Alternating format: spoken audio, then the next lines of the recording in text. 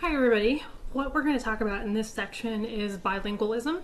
So be sure you've noticed we've skipped chapter 4 and we're really moving into the more nitty-gritty of multiple languages as well as perception of language. And so the next section is going to be really pretty long, so we're going to cover word recognition, but it's got a couple of big chunks and different pieces to word recognition. So first in this section, we're going to cover multiple languages in one brain. So the difference between bilingualism, which is what most people study, and multilingualism is just the number of languages that you know. So bilingualism is speaking 2 languages fluently, whereas multi is speaking 3 or more languages fluently. A lot of these theories are based on bilingualism because access to multilingual folks is not the easiest in the United States, for sure, and difficult to control in countries like Europe, where they might speak 3 different languages, and if you were trying to, say, only find people that spoke English, German, and French, you would have a hard time. So most of these theories are based on bilingualism, although with culture and society, we are getting more research on multilingual folks.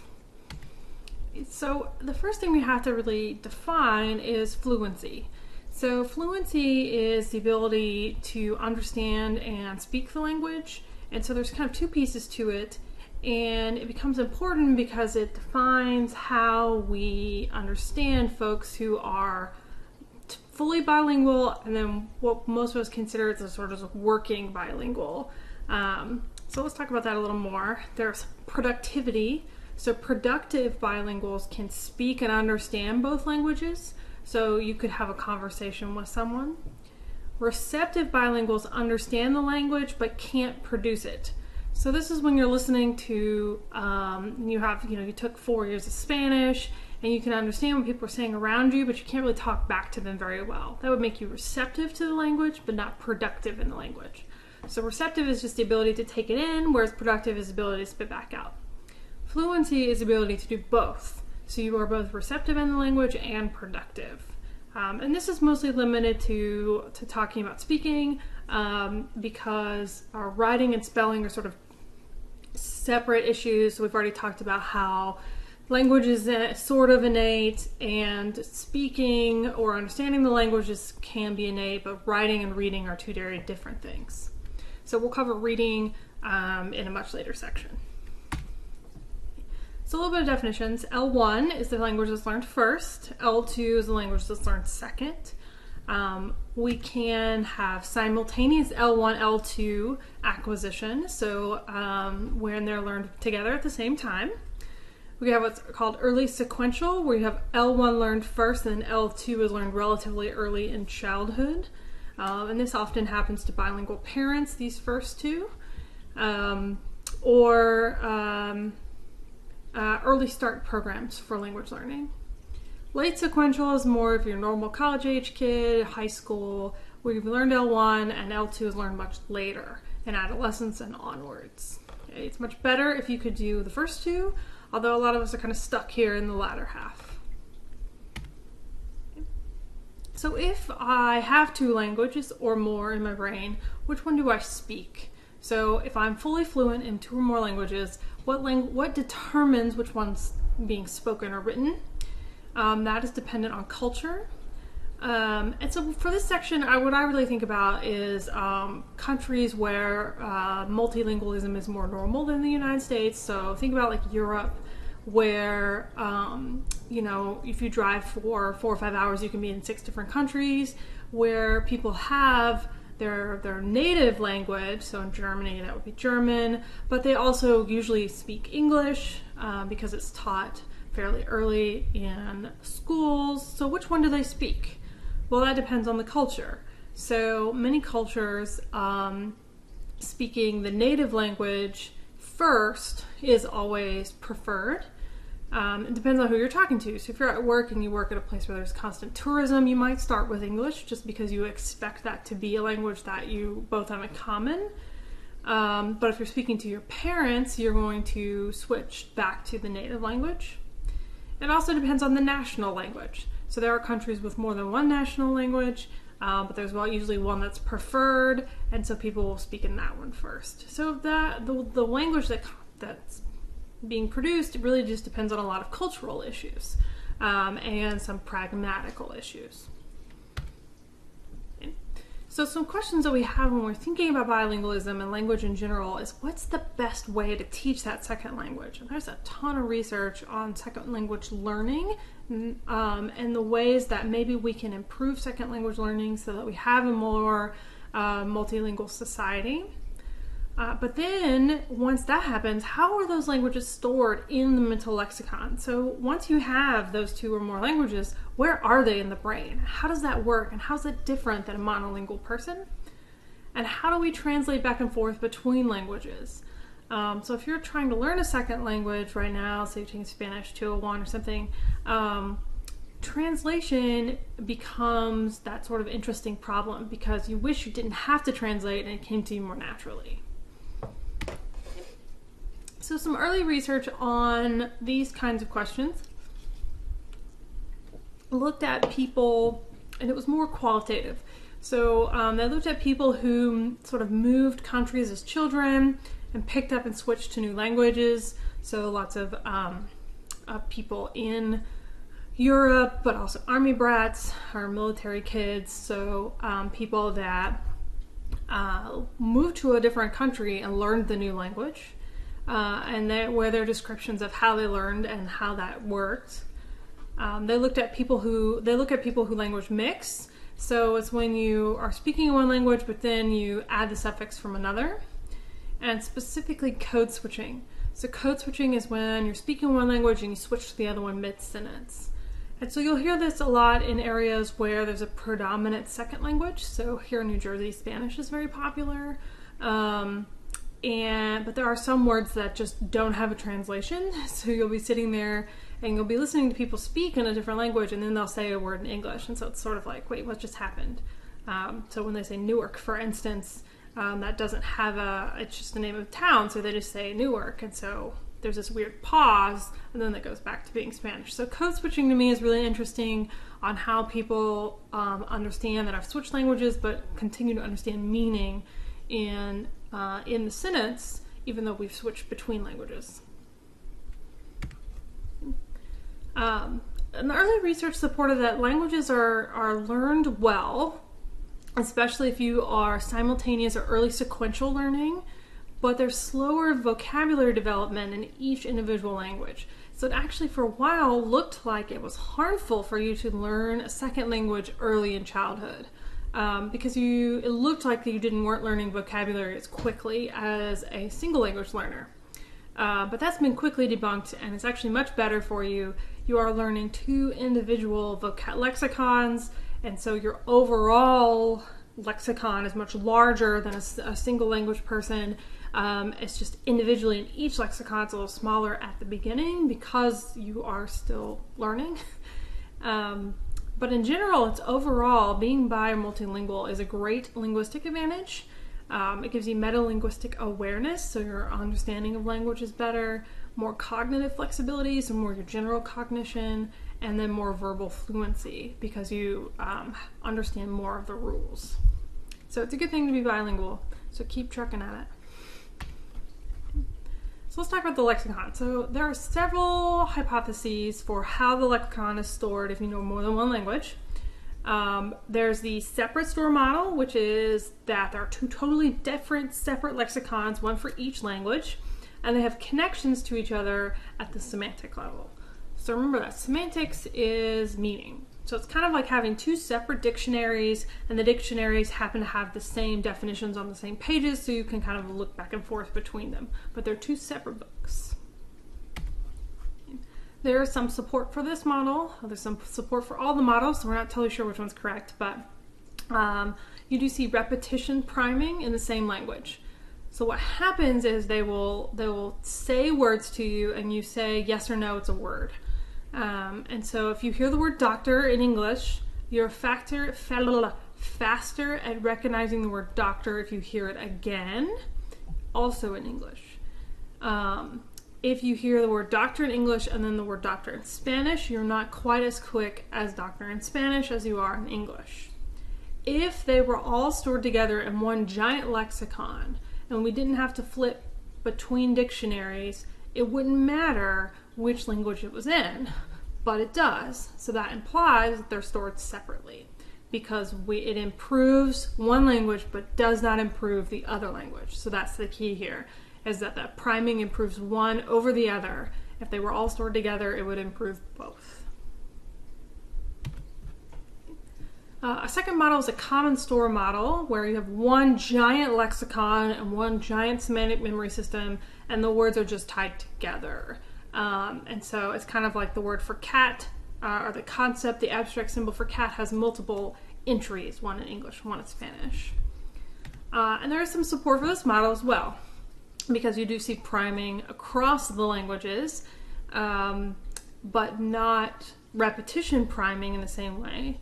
So if we force priming to be automatic, so the way we do that is we show people the words we're priming them with very quickly, so fast you don't even often know what the word actually was. It's just super quick. Or we mask it, meaning we show it to you and then we cover it up really quick.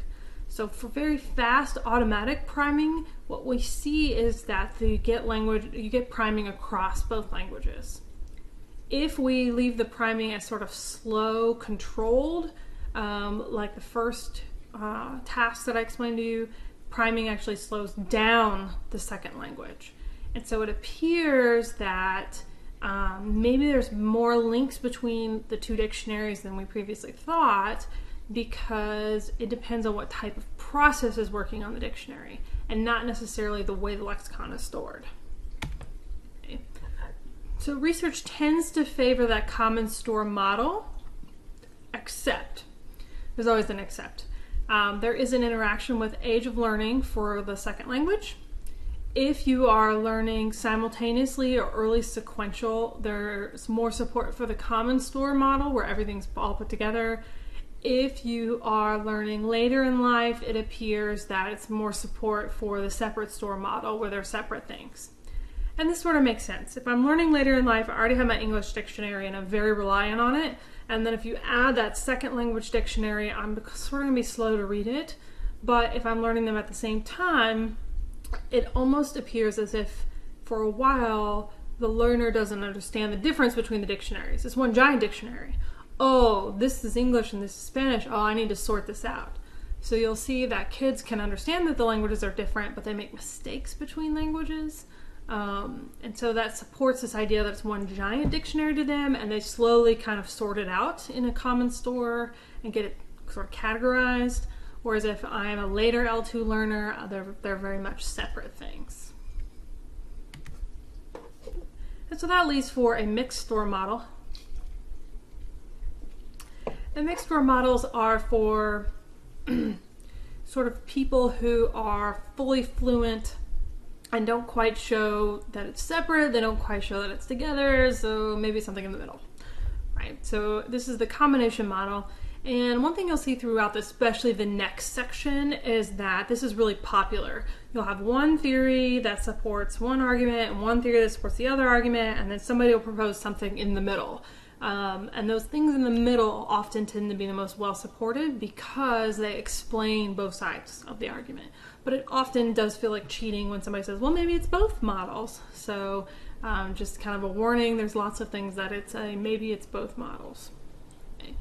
Mixed store models are really supported by what are called cognates. And so those are words in different languages that have the same root, or they literally are the same word. So oblige in English and French, it's the same word. There are plenty of instances of this between English, French, Spanish, and Italian, where we have a lot of the same words for things, or the words are very similar. So one of my favorite things that we had in Germany was Zuckerwaffeln, which are sugar waffles, and those come from a very similar root to English, well, English stole it from German, which is a whole different story, but the idea that those were similar enough, so the words, even though they were different words, developed from the same root that I could figure out what it was. Those are cognates. Okay? And those words especially appear that they're stored the same. And so one thing about our brain is that we really don't like to think very hard. And so if I can say, you know what, this word is the same in both languages, I don't need to store it here and here, I'm just going to store it here in the middle, it's the same word, moving on, that's what it looks like your brain is doing. One problem with all of this research on understanding the lexicon in multilingual folks is that it's difficult to study low-level effects if we're really focusing on semantics. So when we're studying the lexicon, we're interested in the meaning, the dictionaries, right? But the way that people filter between languages appears to be a more perceptual level. So perceptual being seeing or hearing. And so it's difficult to interpret a semantic effect, something about meaning, when the results are happening at a speed that's clearly perceptual. And this will make a lot more sense when we get into word recognition in the next section, but there's clearly processes that are quick, those tend to be perceptual, and then processes that are a little bit slower, and by slow I mean 400 milliseconds, so we're still talking really quick here, and that's the semantic level. And so if most of the action is happening at the perceptual level, but we're studying semantics, it's almost happening too fast for us to really claim that it's a semantic effect. There is not a lot of research on syntax. Some of the research supports that if you have syntax that's roughly similar, English and Spanish, pretty similar. Adjective placement's a little different, and direct objects, I think. But word order is still important. You tend to store that as one giant syntax. But the jury's still kind of out on this one. So what happens when we're switching from language to language? And this is when we're trying to translate. So there's a thing called forward translation. I'm going from L1 to L2. Okay? And that requires some form of what's called conceptual mediation. So conceptual mediation is where I have the word in L1 and I have to figure out the meaning of that word and then access that in L2 to translate it to L2. So if I know I have cat, I have to think about what does cat mean, and then find that meaning in the L2 dictionary and then translate. Backwards translation, so from L2 to L1, is more of a word association. So we don't go to the semantic level, the meanings of the words. Instead, there's just sort of this direct link. So backwards translation tends to be much quicker because we're not taking this extra meaning step. So there are lots of semantic factors that change your performance for forward translation, but doesn't help backwards translation, which is why we think those are the way they are, is because research has shown that there's lots of different dictionary things, semantic things, meaning-based things that change your performance. If you are showing people pictures, so I'm showing you a picture of a cat and asking you to do it in English, and showing you a picture of a cat, asking you to do it in French. If you have congruent pictures, meaning kind of matching, not perfectly the same, but matching, that helps you with backwards translation. So there is some semantic involvement. And so, again, it's kind of clear that forward translation requires the most access to semantics, whereas backwards translation is more of a just straight word association, so you're not necessarily thinking about the meaning of the word, but there is some evidence that meaning is involved in both ends. So if I am speaking in a target language that could be L1 or L2, only the target language is considered. So if I show you pictures with L2 word labels and ask you to name the items in the picture, that other language doesn't interfere. Okay, so the way to explain this is think about the Stroop task. The Stroop task is when I show you words that are colored, like this picture down here, and ask you to name the color of the word. And because of the word superiority effect or the word reading effect, what you see is that people have a hard time not reading the words. But you don't see that between L1 and L2. So if I show you a picture of a cat and it's got a French label for cat at the bottom, but I say tell it to me in English, that French label doesn't interfere. So it sort of implies that the other dictionary is turned off when you're trying to speak in the target language. So a little bit of brain. So we've talked about kind of the conceptual idea of where this switching occurs and how it occurs in different dictionaries and the semantics related between the two, but where does that happen actually in the brain? So your dominant language, which is considered L1, that's either the one learned first, or if you're doing simultaneous, the one that's dominant, the one you speak more often, usually appears in our left hemisphere in Wernicke's and Broca's. And L2 actually appears to activate the right hemisphere along with the left. So it's not at the expense of the left, it's with the left hemisphere. So generally your L1 doesn't activate the right at all, unless you're left-handed, and then all bets are off. But L2 tends to activate the left and the right. And remember that we said that we think semantics are stored on the right. So what's happening is we're activating the language part of our brain and the semantic part of our brain. I came in here so you would leave me alone. All right. For children, what happens is the dominant language tends to lateralize. Remember, lateralization is where we have pieces going only left or only right before your non-dominant language. So you tend to see it being only left at first. Even if you are perfectly fluent in both languages, you still tend to see this L2 right hemispheric activation, but it does tend to decrease with fluency. So here's some examples. So this is from an fMRI, and they've just drawn it on the brain. So here is the left hemisphere and the right hemisphere. So in their native language, look, it's Broca's and Wernicke's, and the auditory cortex and the articulate fasciculus, the connection between the two. Very little on the right. English, their second language, is where we get more activation on both sides. So now you see Broca's and Wernicke's and the connection between the two, the thing I can't pronounce. You also get some activation in the back where they're imagining, they're visualizing what it looks like, so your occipital lobe. But more activity in the areas of the brain that we would expect to have dictionaries stored. So let's talk about acquisition, but acquisition versus learning. And a little bit on why it's so difficult. So why is acquiring a second language so hard?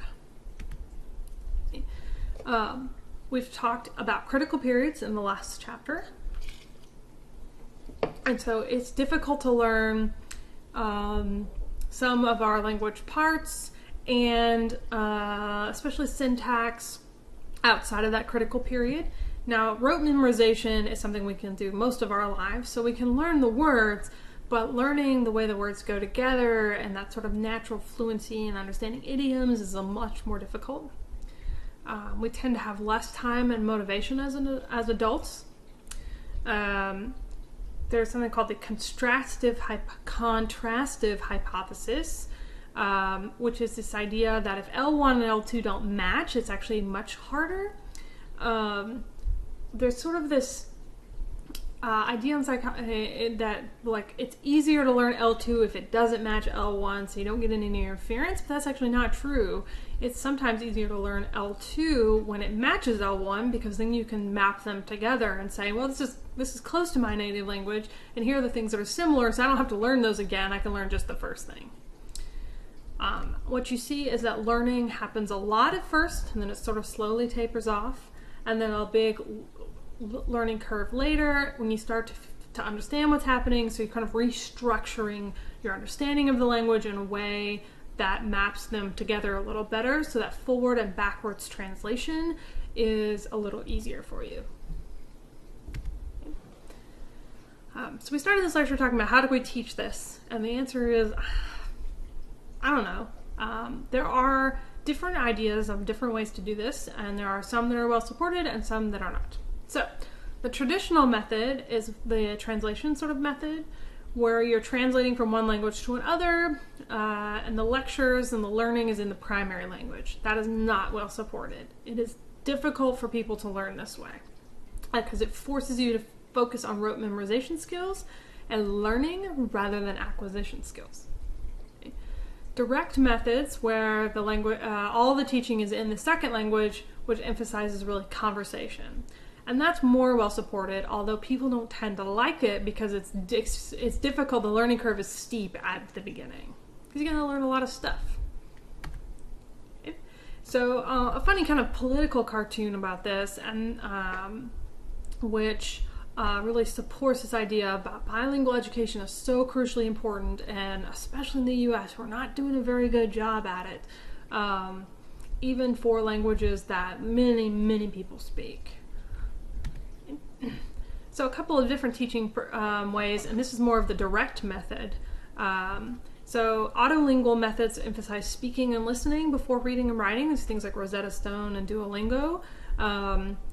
That really focuses on getting you to speak and to listen to the language before really spelling and grammar. Immersion is where the teachers teaches learners exclusively in L2. That's correct, but it looks funny. This is where you're really only listening to L2. And submersion is sort of like a submarine that just get tossed in. Everybody's speaking L2. And you pretty much are going to learn the language or you're not. So that would be like going overseas. Immersion is where your classes are only in L2. Submersion is where everything is in L2.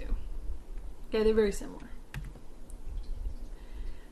So let's talk about the difference between learning and acquisition. Learning really focuses on explicit grammar rules. The noun goes here, the verb goes here, this is how you conjugate the word, these are what the words are. Whereas acquisition is where you're unconsciously learning the grammar rules. And so it's sort of relying on our understanding of natural understanding of language, and we sort of unconsciously see that the noun always starts at the beginning because you're listening to it so much. Programs that are more effective focus on acquisition over learning. Okay. So back to acquisition and learning. So children usually tend to acquire that first language unconsciously, so we don't learn it. It's sort of automatic. And this is sort of Chomsky hypothesis. Whereas as adults, we're really forced more into learning because it's difficult to do that unconscious learning, or unconscious acquisition rather. But we tend to focus on learning, so I'm going to learn all these words, and I'm just going to figure out how to put them together. But we really should be focusing instead on acquisition. You do see this sort of natural order in acquisition. So there's like a way that almost every language follows. So you'll see that children make syntax errors followed by generalization rules. So that's when you try to say goad. Come on, you little brat. And whatever language that you're learning, you get the same order of these issues with language. And if you are acquiring a second language, so this is acquisition, and you tend to see the same order of problems. So even as an adult, if I was trying to learn French, I would make the same mistakes in the same order that children do when they're learning, because there's sort of this natural procession to acquisition. So there's this idea of what's called the monitor hypothesis, in the sense that we monitor our process, our progress in learning, much like a class would monitor you, or like if you're doing Rosetta Stone, it sort of shows you how well you're doing. And so it's the idea that acquisition processes create the sentences in L2. Learning is what enables us to check and make sure the sentences are grammatically correct. So acquisition helps us with the grammar and creating those sentences, but the learning and the words and all that semantic stuff really enables us to make sure that we're doing it correctly. So monitoring is based on learning, creating is based on acquisition. So to create comprehensible outputs, or the role of comprehension, this is more conversational, direct learning, where we have to really emphasize the meaning and form of that input. And this is part of the monitor model. So one of the big things that we focus on is understanding meanings for comprehension.